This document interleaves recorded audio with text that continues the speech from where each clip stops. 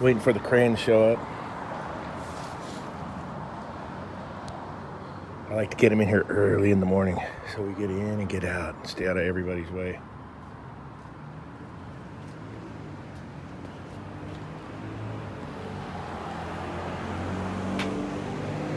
That's the cover for the unit. My sheet metal guy was tied up today, so I actually bought the cover. Crane's out of here. I got my mounting plate, my 4x4s, my unit, my wire and stuff. This is maybe the rest of the cover when it's built up. I got a bag of fittings. I don't know if I'm going to use the fittings or use the pipe bender yet. I'm not sure yet. I'll figure it out when I get more into it.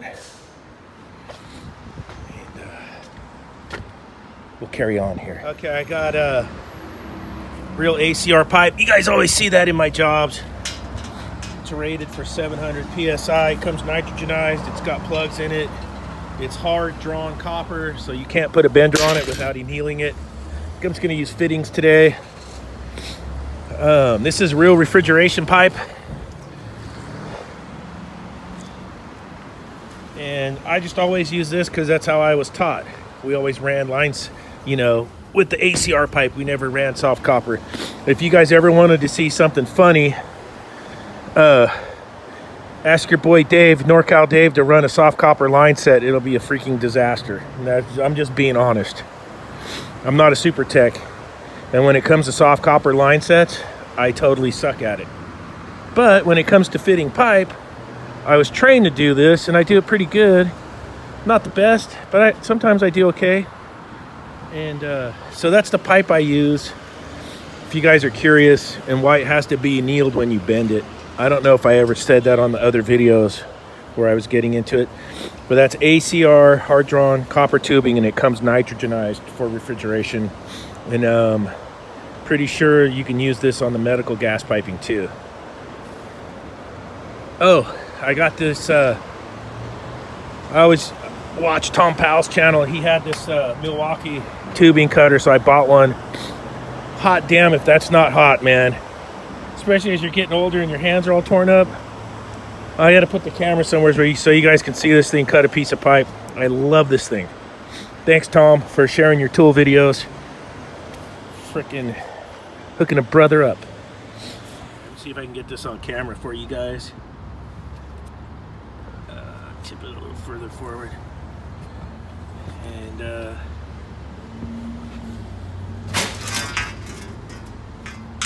yeah, maybe. That's my mark right there. Is it on there? Here we go. 1, 2, 3, go.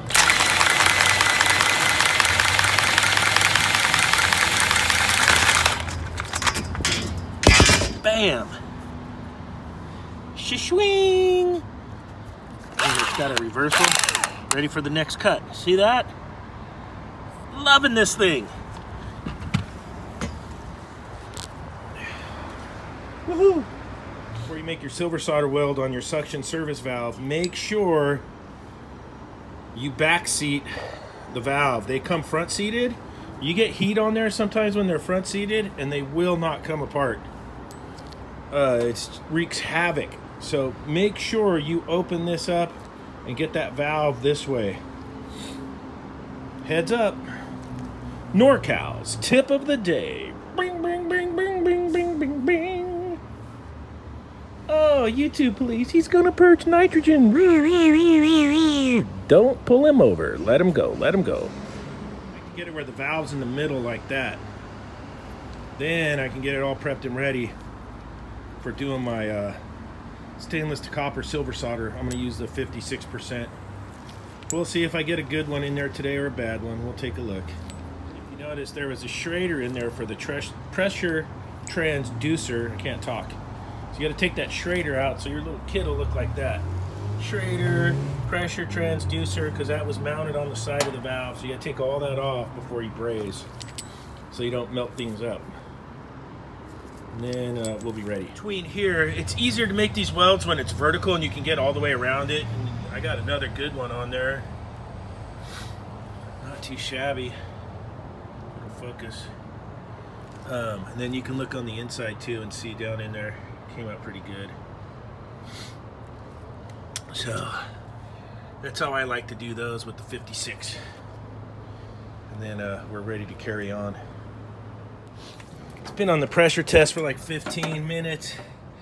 It really hasn't moved. That 0.9 is bogus because I don't have the temperature gauge on there, but it was at 163 when it started, so I'm good with that. We're gonna get ready for the smirk boner.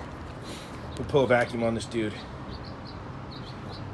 Smirk boner hooked up to the low side by the accumulator. I got my 3/8 by quarter hooked up on the receiver.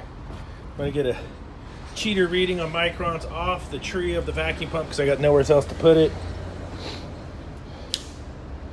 Because I got nice service valves over here, so I want to use those. So we'll get started. Got the ballast open. Get past its pressure test. I got the TXV changed out. We're gonna rip apart the old TXV just to take a look because it's old. And that's where the line set went over there. I picked up one connector right there. We came up into the unit and we'll get this thing going. I used to call them Copeland condensing units. I guess it's Emerson, but this one came without the ground lug. Well, it's got the ground lug, but it's missing the nut or the screw. Pardon me, the screw. And I've looked all down in here, all around, and it's not in there. So yeah, thanks, Emerson. You guys still suck. There's no, you just can't stop suckage.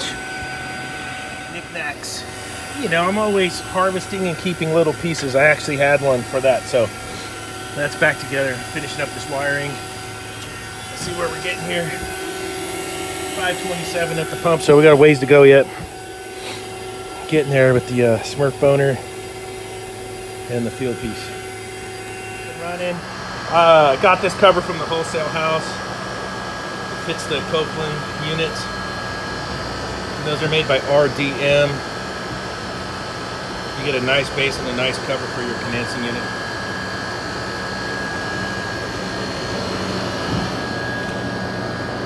They're made in the USA. You get a nice look to it when you're all done. They're up and running here. And you'll see a 30-degree evaporator, 106 condenser.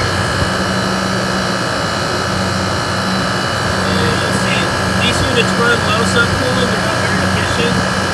Usually between 3 and 4 degrees of subcooling. Now, the compressor superheats low right now because the box has a huge load on it. It's been off for about 4 days.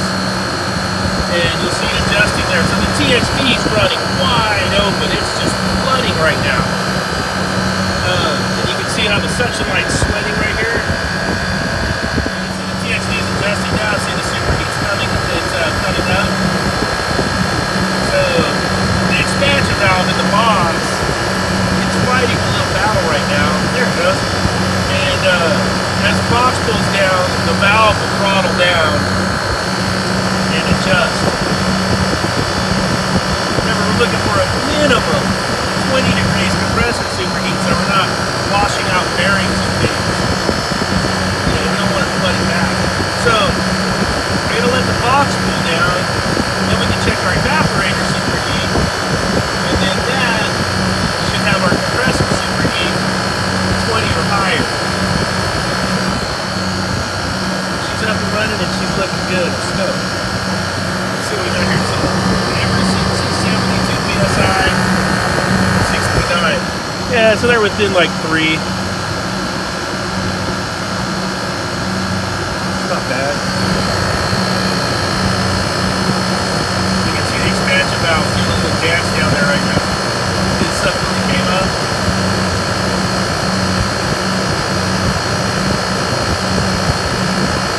This thing, off this morning, it's about 1:15. I'm all done. It's up and running.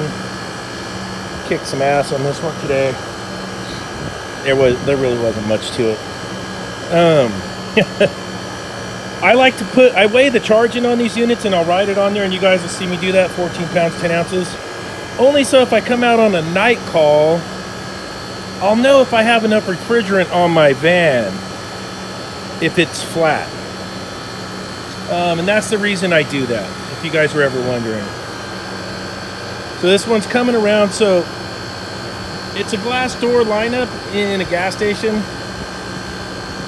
Drinks, tons of beers, food, stuff like that. Of course, there's no food in it right now because it's been hot for 3 or 4 days. I'm gonna let this box cool down, come back tomorrow afternoon, and then I can set my evaporator superheat. I need to set it when it's at set point.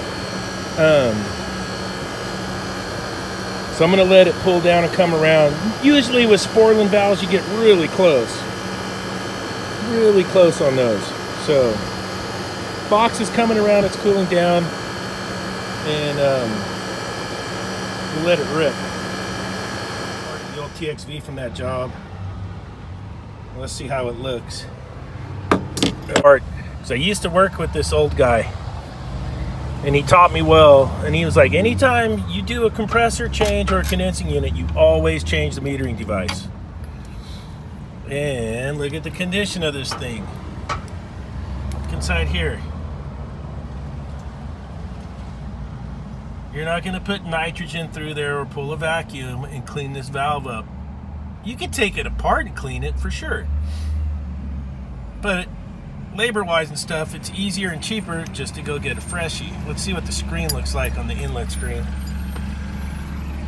It's not plugged, a little dirty. But you can see in there she's cooked up pretty good because it's old. There's the needle. See if it'll focus.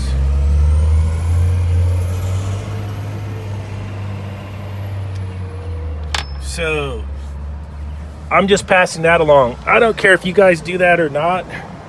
All I can do is give you tips of what I've learned along the way and over the years.